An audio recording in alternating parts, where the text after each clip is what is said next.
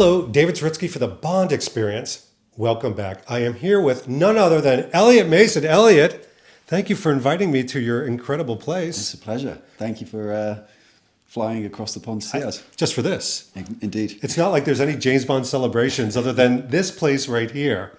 Now, we've been conversing through email, horrific email, for years. This is the first time we're meeting. I think it must be 7 or 8 years, maybe even longer. Am I taller than you expected? Never, never. But hey, listen, first of all, tell us where we're standing right now. We are at 34 Montague Square in Marylebone, so London's West End. And it was the former home of John Lennon, Jimi Hendrix, Ringo Starr, Paul McCartney, but not all at the same time. Oh my gosh. But coincidentally, we found out after we had taken residence here that Ian Fleming also lived on Montague Square. You're joking. When he was demobbed. So there's a Bond connection here too. Oh my gosh. So this was like the perfect entity. You have a lot of inspiration here is what you're saying. Plenty. Plenty. All right. Well, you've been on a journey with me, and we've got to explain to everybody what's happening, because something very special is happening here. Something special always happens here. But before we do that, tell us a little bit about an overarching aspect of the brand itself that you are part of. Yeah, well, we relaunched Anthony Sinclair in 2012, which was 10 years ago. Oh my gosh, already. And it was a 50th anniversary for Bond, as you know. That's right. But it was also a very big year for London, because it was the Olympics ceremony. Right. And you might remember that Her Majesty the Queen jumped out of a helicopter with vaguely Daniel Craig, or James Bond. Right. So it was a Bond mania here in London and across the world. So it was a fantastic time to relaunch 007's original tailoring brand. And we launched the business just off Savile Row by Sackville Street. Which is the opposite side of Savile Row to where Anthony Sinclair originally was, which was Conduit Street. So the Conduit cut is named after where his former residence was, back when Connery was going to get fitted for the suits. I was 0 years old when I found that out. Seriously, I didn't even know that. That's insane. And just for everybody kind of watching this from a sartorial standpoint, I think it's important to note that Anthony Sinclair was the tailor that did Sean Connery for every one of his Bond movies except for Never Say Never Again. Is that right? That is absolutely right. That's amazing. So this particular brand, it obviously has a certain amount of gravitas and history. As a company, how important was it for you and your family to really go back to the roots and make sure that everything was authentic? I think it would have been impossible for us to have relaunched the brand without doing that. And we had, we had quite a fortuitous way of relaunching the brand, and that was doing it alongside Anthony's apprentice, Richard Payne. So when Anthony Sinclair passed away, before doing so, he handed the keys to his shop down to his apprentice, Richard Payne, and also he handed his shears, which are just on the mantelpiece there, down to Richard. And Richard continued to operate the business for a number of years, and then as he was the head cutter, he was making the suits, he was looking after the customers, he decided that it should be his name to go in the suits. So he changed it to Richard Payne. This was before the Bond Experience YouTube channels, all the Suits of James Bond blogs, before there was real worldwide internet, the blogosphere had the branding wasn't there. Right. So Anthony Sinclair as a brand was not what we turned it into. So it was 10, 20, maybe even 30 years after Richard had changed the label in the suits to Richard Payne that my dad worked with him to bring the brand back to life, and there was nobody better to do it with. Fortuitously, we had a customer and friend who at that time owned a suit from You Only Live Twice. He actually owned an original Connery suit, which are incredibly rare because we are told that Sir Sean used to take them with him when the films finished, and I believe that he once had a bill with his accountants that he decided to settle with some old films. So there was, I don't even think Eon have too many of the original pieces of clothing. They don't. So in 2012, when we relaunched the brand, And the Barbican were also doing a Designing 007 exhibition that went on a round the world tour. So they commissioned us to remake the Goldfinger suit and a midnight blue shawl collar dinner suit, two of our most popular items. Yeah. And Richard was able to recreate both of these suits, or recut them, to this exact same size and specification, because he was able to draft a pattern backwards from this completed You Only Live Twice grey herringbone suit, which is a suit that used Hollander cherry cloth, and they still weave the exact same cloth. Oh my gosh. But that's almost 60 years later. That's unbelievable. No, first of all, we love the stories, but I think also our favorite products, whether they be Bond brands or not, if there's a story woven deeply, it's a piece of heritage and story that we feel like we have ownership of. I think it's part of the acquisition. Like, this is a very good watch, but the history of this particular watch makes it even more special. So your Anthony Sinclair brand, obviously it elevates, but something happened.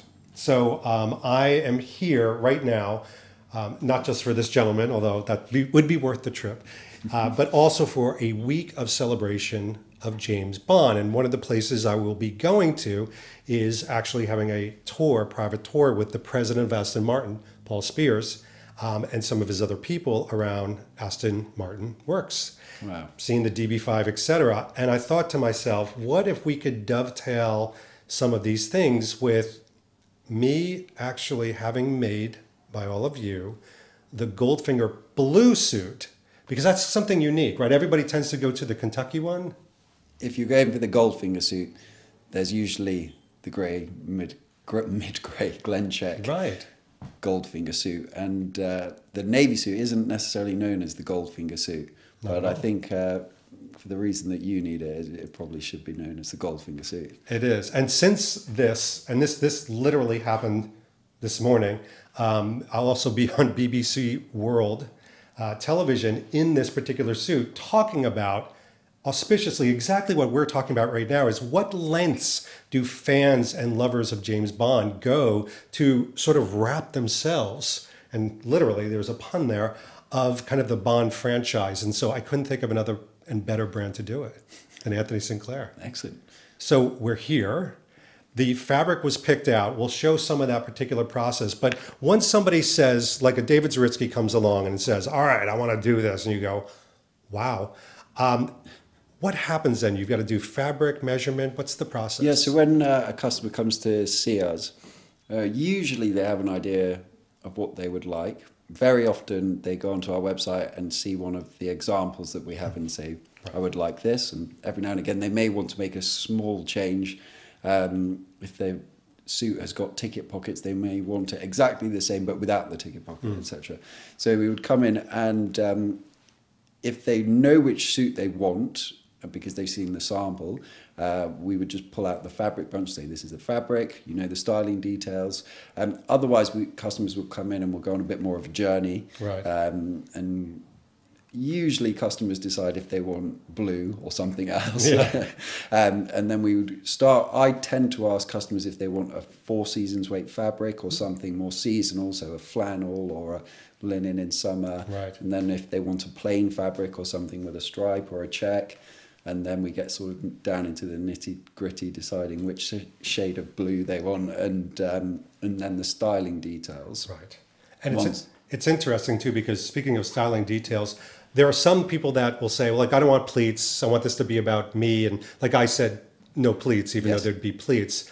But there'd be other features like certain buttons or things around it. I mean, you can get pretty detailed. Absolutely. We've... especially if it's recreating one of the original Sinclair suits for Connery, we can get incredibly detailed. It does vary. Some suits we have incredible records of and photo archives, and the suits that perhaps only got seen for a moment in one of the films, it's harder, and we have to sort of use a bit of creative ingenuity to sort of determine what the likely styling details would have been. But there tends to be quite a lot of consistency throughout the films with what he goes for. The trousers are always easiest. They're usually always pleated and usually always have dac-stop adjusters. Most of the suit jackets tend to have jetted pockets. And then after that, you know, they pretty much all have a 4-button cuff. Right.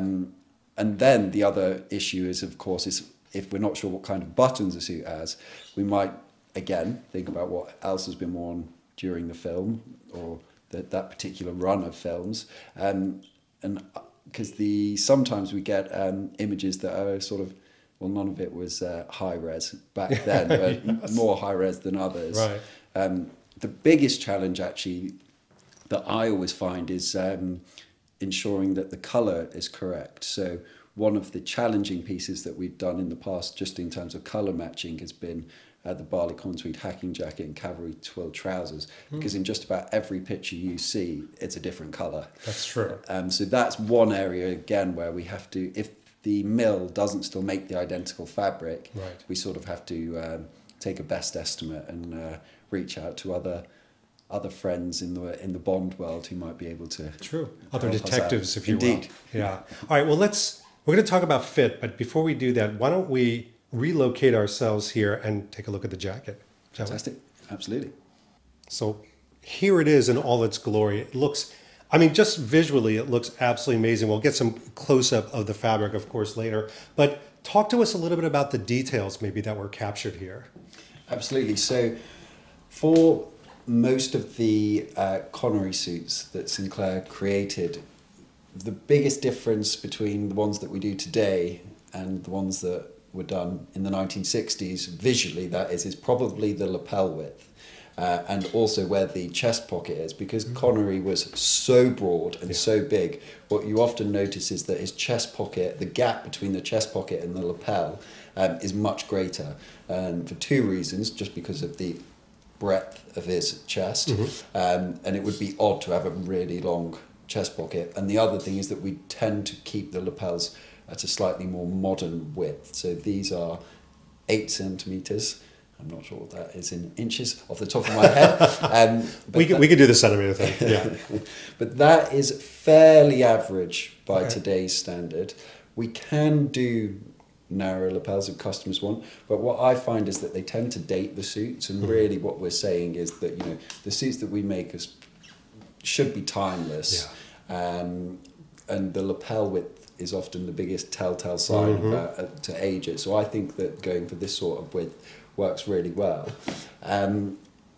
We have a soft natural shoulder, which you'll be able to tell when it's actually on, as opposed to on the hanger, and then a roped sleeve head, which is the sort of prominent style in that period for Savoy tailors. This is one of the styling details that is on most of Connery suits. On the pockets is these jetted pockets without flaps, without ticket pockets. It's definitely a more formal look, and the fact that they're straight also lends itself to being slightly more formal. The most interesting feature for me on this particular suit that you have chosen is the button choice, and that is the fabric covered buttons, which is quite rare on Connery suits, but again it's very sort of the period as well, that sort of mid to late 60s period, when you see old mods and rockers on their style of suiting, and the Beatles, you often see fabric covered buttons. So it's probably more Beatles than James Bond actually, but a really nice sort of quite different choice to go for when recreating one of Connery's suits. It's definitely not the most obvious one. No, it's not. And you've got the notch lapel here. Yeah, so we've gone for the notch lapel, and also, which is quite unusual on a formal suit, is this swelled edge round the side. It's probably quite difficult to pick it up on the camera. I'm not sure in the light, but the fabric is actually a navy herringbone. And again, this is one of those fabrics that when you're looking at old footage or old movie stills is really difficult to identify. Whether it's a herringbone or not, it can change during the lights. When it's a dark blue, it's really difficult for obvious reasons to detect what's actually happening. So in the film, it does look like it's quite a full. It has quite a lot of fullness to the fabric. But in this, we've gone for a sort of 4 seasons perennial weight that Holland and Sherry do. And by the way, that's something to point out. That was a request by the client, me, of I tend to get overheated very easily, so I want something light. I don't want a flannel or anything that I'm going to be just too bogged down by. And correct me if I'm wrong, on the back we have the double. That's right. So we've got double vents. The double vents, which is very British, isn't it? It certainly is. That thing. It is. Yeah. That's what you tend to see more often than not. Right. On evening wear, you tend to see centre vents or no vents at all. Okay. This was great. And again, we're showing you some close-ups as well. But fit-wise, typically speaking, we didn't have a typical thing. I know you did this, relatively on a conjugated basis. But typically, what would be the process as far as fitting a client? So the process varies a little bit depending on if a customer is going for English bespoke or made to measure. English bespoke, there are far more measurements, and the process happens over a few months, or depending on where the customer lives, could be 6 months, 8 months, 9 months, and there are multiple fittings, and you go on a sort of journey with the suit through its different levels. That's when you see lots of white stitching, the basting thread and things like that. The thing that we tend to do most often is made to measure, and for that we use a series of try-on garments to help us with the fitting process for sort of speed and efficiency, and so that when we take the initial measurements from the customer, we don't sort of disappear for a few months and come back with a completed suit and say, ta-da. But with the try-on garments, it gives our customers the opportunity to actually put something on. It won't be perfect, but it'll be the closest best fit to their size in a stock size, just to get a really good idea of what to expect and the changes and alterations and adjustments that we're going to do to really perfect it. So usually we would do that in person, either here in Montague Square or in one of in our other showroom in the US in Houston, Texas, or on one of our trunk shows usually. That used to happen all around the world. At the moment, they sort of tend to just be happening within the US. Yeah, and we did it. I did a try-on suit. I had a wonderful experience with that, and kind of like turn here, flex, do these things, because what I loved about your particular process is you have to move in these things. This is about you not feeling restricted. It's not body armor. It's something that you want to live in and have over time. So with that being said, should we try it on? Please. Okay, here we go.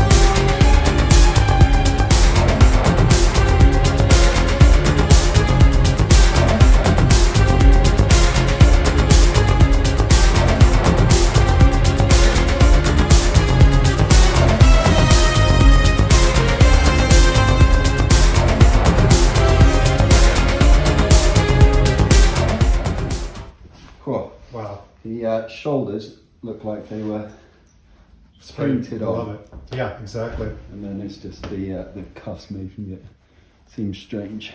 So we'll just tuck those. Oh, because they're so long? Yeah, they're so long, but... Short arms, even. Sorry. This is amazing. Yeah, let's have a look just with those collars in. So you could probably really see that shoulder now. Oh yeah. Rope sleeve, very soft and natural, and then in the waist, we've got that nice suppression. Is perfect. And then a bit of drape in the chest as well, where we might be concealing.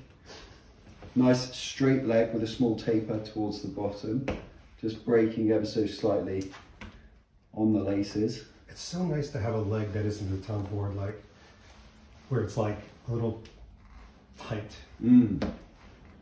It's like this is how a suit should look. Oh my gosh. So there's a lady's hair on there. I don't know how that got on there already. I'm going to assume that the tailor was So this is what it's looking like, kind of right off the cuff. Now, obviously, it's a try-on shirt. So, you know, tomorrow, for example, you'll see it all sort of decked out. But this feels amazing. Looks fantastic. Really smart. You happy with the way it came out? Beautiful. Absolutely love it. The details on it. First of all, I've got to, you know, this is like an unboxing, but with a suit. My immediate reaction is comfort. As strange as that is, it's not even accuracy. The accuracy is so visually there. So it looks like it popped out of the movie and flew on to me. But just as far as like ease of movement, I seriously feel like I can do anything. There are some suits where people walk around like RoboCop. This just feels like there's good movement, and that's not just a sign of the good cloth, I think, but the tailoring of it just knows my body of how I should move, and it feels great. Excellent. Yeah. Well, we cut a relatively high armhole, right, which gives you the movement, and then the drape in the chest will also just give you that little bit of freedom. Garment has a full canvas construction. And it has my DMZ in there, demilitarized zone. You get up in there. How great is that? And that's the Holland & Sherry, mark of goodness. 1826. Not on. It's older than me, not by much. But, oh, this feels so great. Absolutely beautiful.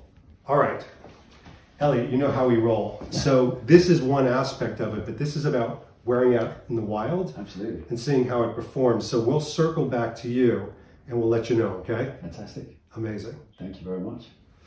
Okay, well, this seemed like an appropriate place to talk about the final finished suit. Now, mind you, this has been a few weeks, maybe more than a few weeks, since I was in London in that scene that you just saw with Elliot.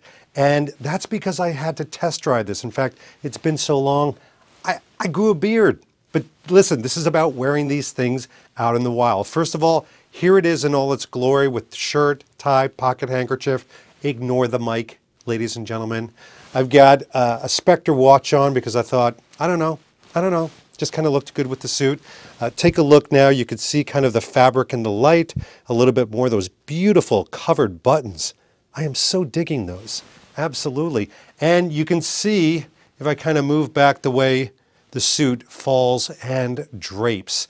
The movement of this is amazing, but let's break this down a little bit, because now you've got to hear from me on how this suit is when I was wearing it. And there was quite a few times to really put this thing through its paces. First of all, almost immediately, I went to Aston Martin Works. You probably maybe saw the video where I walked through and I took a look at the DB5 and I took a tour.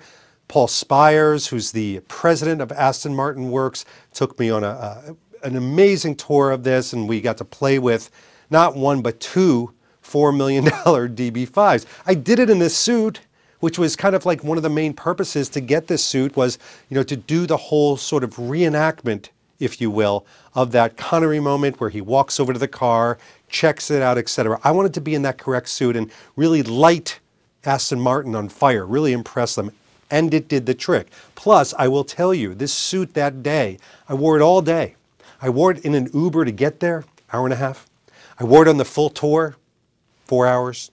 And then I wore it to back again into London, another hour and a half. And this suit was comfortable. And I got to talk about that because I have suits, and yeah, I'll mention them. I have Tom Ford suits and quite a few of them. And sometimes, you know, you can really move, and sometimes it's a little bit more like, you know, kind of armor, you know, dun, dun, dun. This suit, the movability in it is remarkable. And yes, I get it. That's what a good suit should do.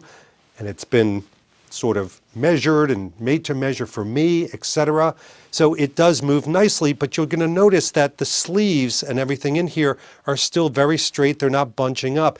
It fits me. It's got the suppression of the waist, but it's not too tight. It doesn't look like it was spray painted on. Everything connects very well, and because of that, the range of movement, if I had to do, why am I doing things like Elliot Carver? Don't do that, David. My range of movement is perfect. You could see we're going to go like, because this is what we do. We're going to go in the back. You can see the way it fits and moves. It doesn't hug and bunch and wrinkle on me, and that's good. That's exactly what we want. Now, this wasn't the only time in London that I wore this suit. I also wore it on the BBC World News. Quite a big audience, as you may have known. I did a video on that as well. And the reporter interviewed me, listen to me, the anchor, she interviewed me. And she asked me, what makes you a super fan? And I gave her an example, and the example was this suit. You know, having a suit made like this by the original template tailor, Anthony Sinclair, now owned by Mason & Sons, to do this in the correct type color with the correct buttons, using Matt Spazer as a consultant, all these different things coming together and then going to play with Aston Martins, that's kind of a super fan to me. There's all types of super fans. You could be watching Bond all day. I get it. It was my definition, but I used the suit as an example of going that little added distance. So the suit was, it was a functional prop on the BBC to explain the fanatical level that I bring my passion, which is the sartorial passion, to. Now, I've actually worn the suit to business meeting, and it was great because, well, it's got all this push and pull. And what I mean by that is I love the push of wearing something that's connected to the franchise, especially an amazing film like Goldfinger. It's iconic. I don't know if you can get more iconic than Goldfinger. So, and it's one of my favorites. Cute gold naked lady in the background. But having that connection is so powerful. But I also, if that's the push, I like the pull. And the pull is this invisible cover that goes over us that nobody out in the wild knows that this was made Anthony Sinclair, that it's a Goldfinger outfit, that I had it done in London. That's my story. If I want to share it, I can share it. But if I don't want to, I don't. By the way, some of the things we didn't even talk about in there were some of the details. Obviously, there is my, yeah, there it is right there. That's my monogram. And the pockets in here, the slash pockets, the slope pockets, the scallop pockets, just everything is so thoughtful. So all the modern conveniences that you need, like a phone holder and all those things, with old world charm, heritage, creation, to make a suit like this. And I mean, that's the whole point. I mean, working all of those together collectively to make something for a pretty discerning customer, that's what I was looking for. So thank you doesn't cover it. You know, thank you to Elliot, to David, to Ryan, to all the people at Mason & Sons, Anthony Sinclair, the brand itself, and putting all of these experiences together. I mean, it was so amazing going from a virtual experience to being, you know, in their actual studio, to being kind of remeasured and tweaked. And I can't believe this. I forgot one very important place that I wore this, and it has all to do with Anthony Sinclair. It does. I was invited to one of their celebration parties, a pre-celebration of their 60 pieces for the 60th anniversary. And this was something that they had at their showroom, where they have all the different cloths, etc. But then they took us to Les Ambassadeurs Club, where they had Dr. No, where they filmed, and he did the amazingly iconic line of Bond, James Bond. That's there. They had a party. We took pictures. We had drinks. There was an amazingly cool invitation. And of course, I had to represent by wearing this suit. So I've worn this thing in a very short order at least 4 times out in the wild. I think I'm okay now to say that I've given it an appropriate field test to give it 2 thumbs up. So thank you so much to everybody that worked with to create this, and it's amazing. Now, it's not the end of this story. It's not. I mean, every time I wear it, there'll be a new part of the story, granted. But next year, there is, I hear, even more coming out around these 60 pieces, even more experiences that we may be covering around this. So this, we'll call this a part 1, if you will, and what a part 1 we had. So I'm going to enjoy this suit. In the meantime, I will let you go And this has been David Zaritsky for the Bond Experience. We'll see you all real soon. Take care. Thanks for watching this episode. If you want to be up on the latest from the Bond Experience, just click on this subscribe and subscribe to our channel. You're going to get all the latest and greatest information, plus some exclusive content. And by the way, speaking of content, here's something especially for you, just because we know you. Talk to you soon.